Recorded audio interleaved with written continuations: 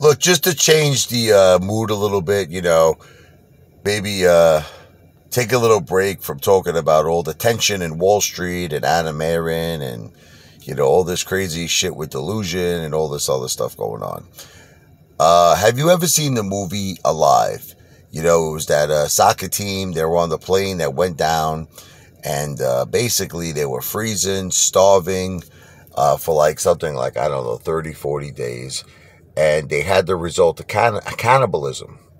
They had to resort to eating each other, their friends who passed away. But the thing is, they had to eat where the most meat was, and it was easiest to cut because their bodies were frozen. So they chose their ass.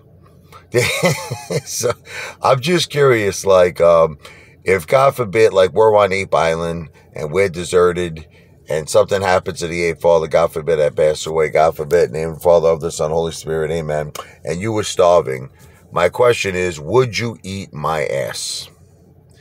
I'm just curious, because look, you never know. There's some people out there, they might be into stuff like that. I personally think Commander 35 be sucking on my ass. What's the name? Chad Clifford be licking the inside of my asshole. Lou might want to get a little busy with me, and please, you can't allow that, please, because if the Ape Father was alive, I'd have to knock Lou on his ass if he tried any of that shit with me, okay? So no one could play with the asshole. But now, if it's a matter of eating the ass to survive, that's a different story. I would want my ape brothers and my ape sisters to survive. So that is my question.